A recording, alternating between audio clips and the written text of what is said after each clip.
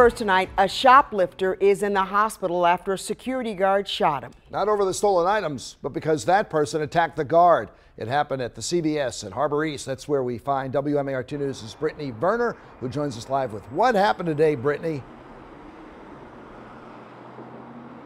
Yeah, well, many people are still being turned away from entering this CVS, and it's been like that since this morning after a security guard shot a man in the face inside of here.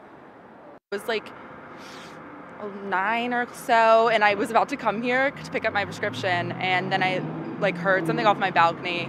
We looked over here, and there was just a cops, and then we saw a guy coming out on a stretcher. On the corner of South Exeter and Fleet Street, inside a CVS, police say Friday morning, just after 9, a man was seen shoplifting in the store before being confronted by a security guard, and that's when things turned violent. It's definitely upsetting. I feel bad for all these businesses around here too. It's probably to take a hit. BPD says the shoplifter then pulled out a needle syringe and tried to stab that security officer with it.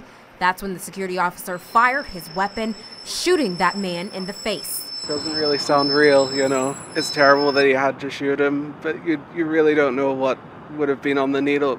It may have just been a prick but you know, any diseases and things on it could have impacted him later on in life or given him something awful to deal with afterwards for years to come. Police spent the next few hours investigating what happened, cleaning up the blood that stained the sidewalks outside of the establishment while customers were constantly turned away. That man who was shot was rushed to the hospital and at last check remains in critical condition. So there's a sign in the window that reads, "Sorry, we're closed." It's unclear right now when they will reopen. It's also unclear if that security guard will be facing any charges. We'll be sure to get you updates on that as soon as we learn more. For now, reporting live in Harbor East, Brittany Werner, WMAR 2 News. All right.